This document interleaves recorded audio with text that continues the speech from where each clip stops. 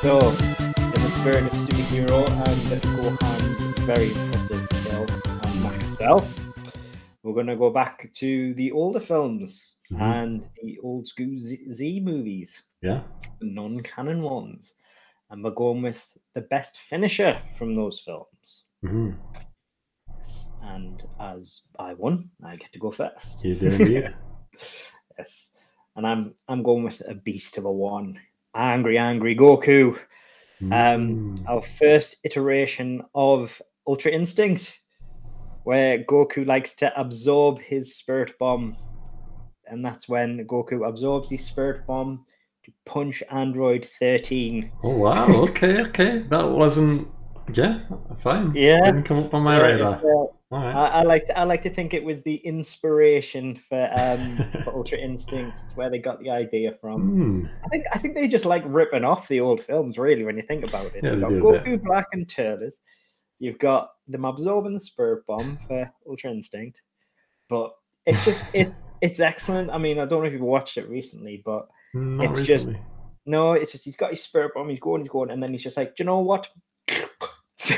Inhales it, and he's just got this angry Goku. What a sound effect, by the way. That was incredible. just the entire spirit bomb, and it's just like the sky turns red, and it's just raging angry Goku. Like angry Goku is great, but this is just truly angry Goku, and he just floats towards 13, just pure, just silent. It's just bits of metal flying everywhere, isn't it? Yeah, and it's just 13's just swinging at him, but his punches are just his fists are disintegrating, and then just one punch, and it's just he's gone, and he just disintegrates, and it's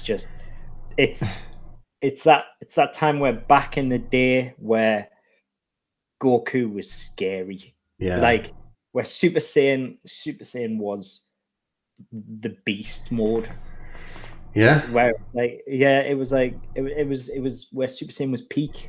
I'm kind of surprised.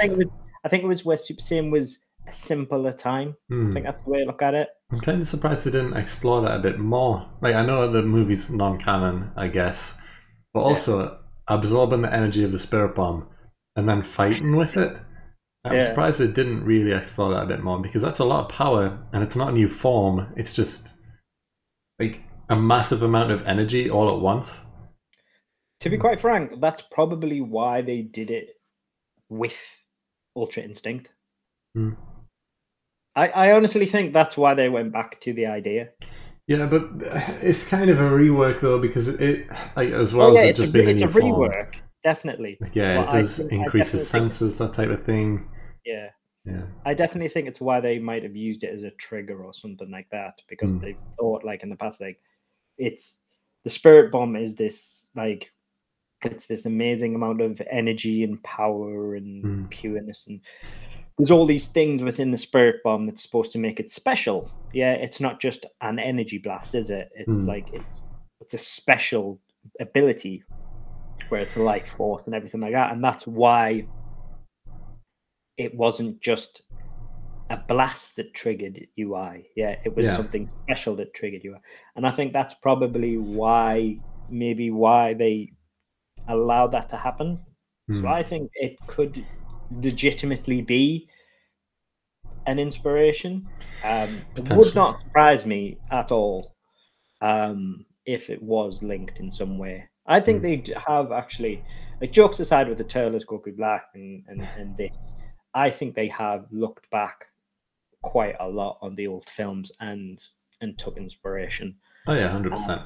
Yeah, and I think, but I watched when I was thinking of I've got a few that I love for my IDs, and I think this was the one that I liked. That would be. I kind of wish they did do that move. It would almost be like a glass cannon type move, where if they want to take it more literally and just say yes, he absorbs the energy, but then he is extremely slow, and he can't really dodge, But once he hits this one move, it's like a massive amount of power all in one move. I think that would be pretty cool, and it could be useful in some situation I'm sure they could think of, but that'd be pretty cool to see. I wouldn't mind it.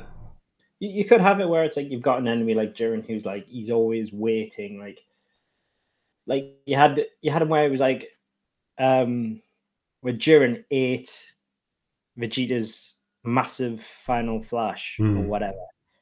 Where it was like you've got an enemy who's like he's so full of himself basically that he's like, fine, I'll take your attack. And it's like you've got that type of enemy where it's like he massively underestimates it, and then he gets this attack, and it's just like, actually, this just annihilated you. Yeah.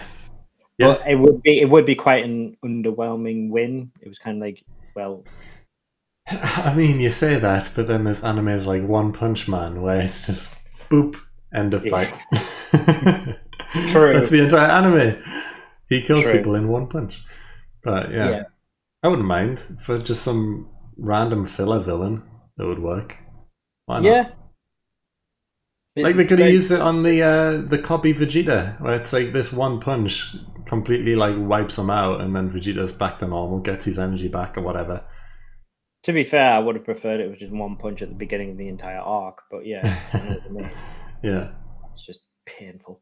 But no, that's my choice because I just like, yeah, it was a simpler time, and it was angry rage Goku. It's the rage that you see on his face. It's like it's almost like you can see he's struggling with the amount of energy and power that's in the Spirit Bomb that he's had to absorb, but then like the explosive power all around him. It's just, it's scary, and I like it. Fair enough.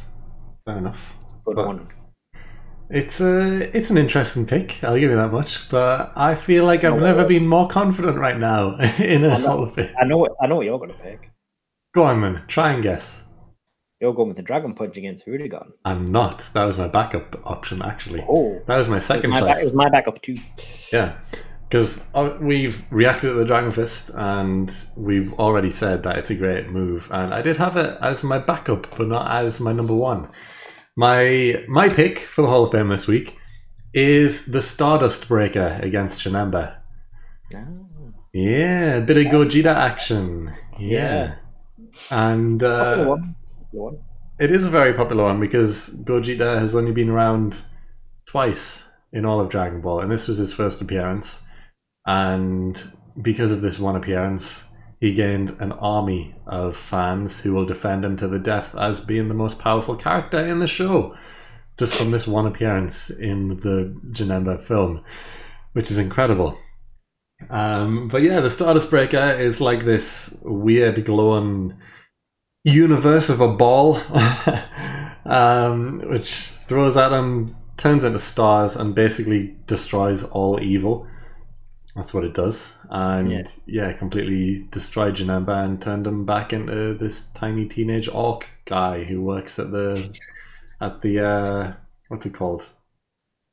The death place. What's it called? You know, King Yama's place. Health. No, he doesn't work at hell. He works at like the check-in station of death with King Yama and all those people. It's not called the check-in station. I'm sure it's called. I think it's just called the check-in station. Yeah. He just works at the check-in station, and that's it. He's just some teenage intern, first day on the job, maybe, who gets infected with evil and turns into Janemba, and that's it.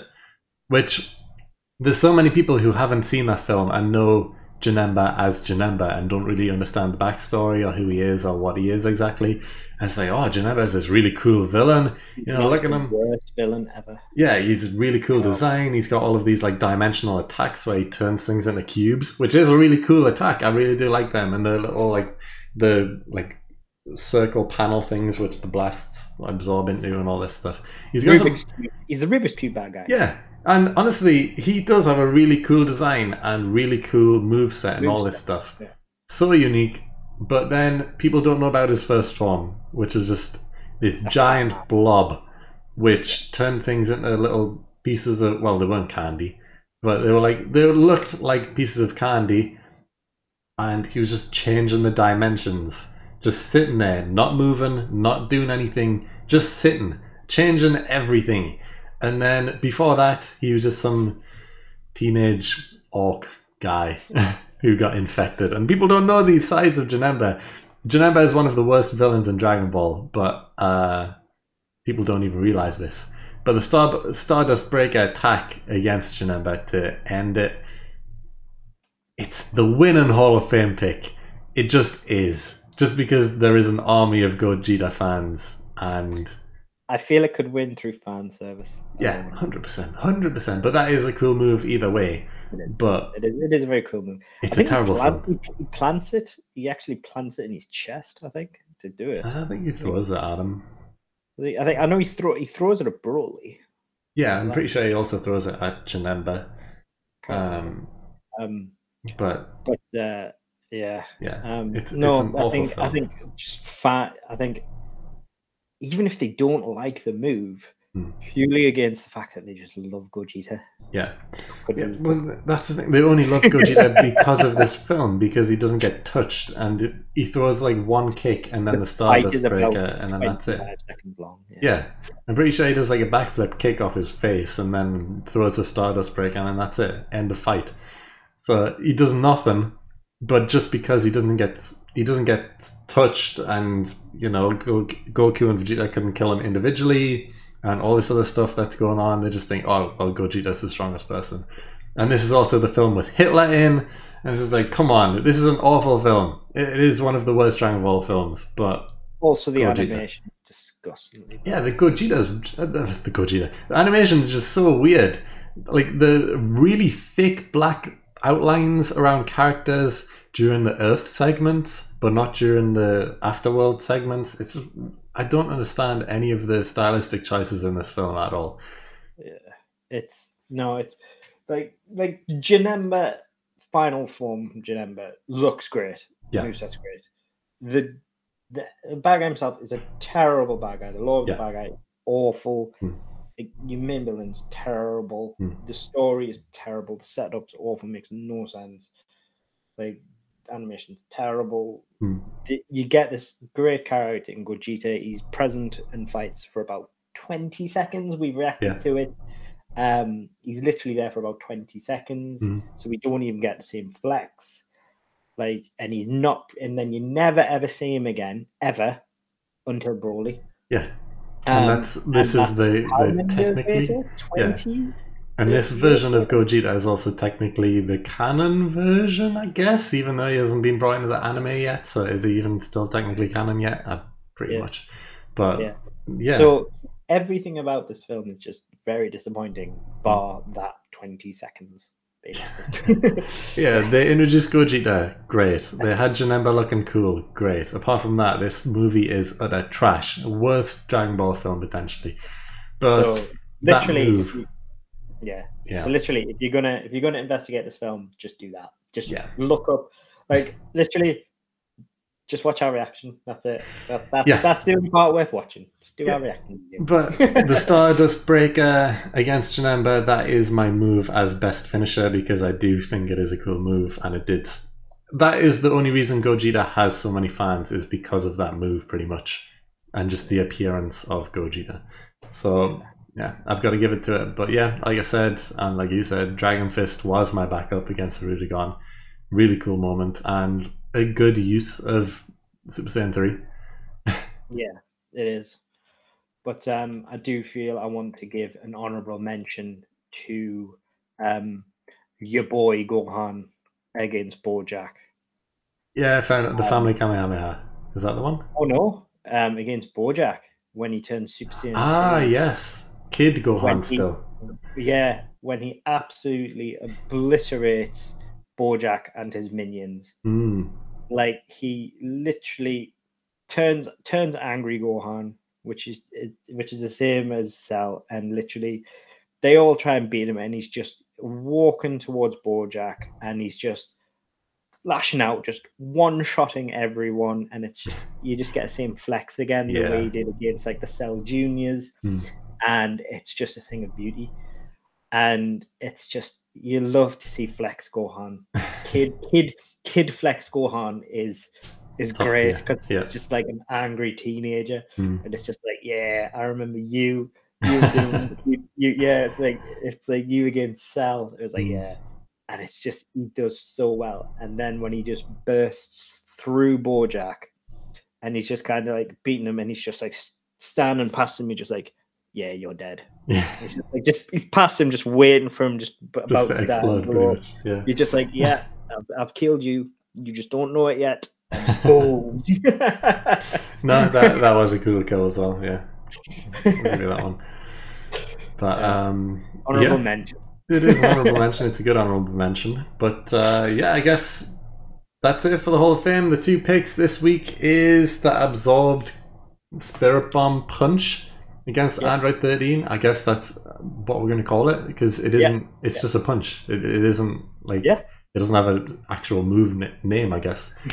So yeah, the Spirit Bomb punch against Android 13 and the Stardust Breaker against Janemba. Those are the finishing moves that are fighting it out this week for the Hall of Fame. So you can go vote. Go click on our social links down below. You can see them right below my name right there. Go check out the polls, and we will find out next week who enters the Hall of Fame. But for now, let's move on to the hot take.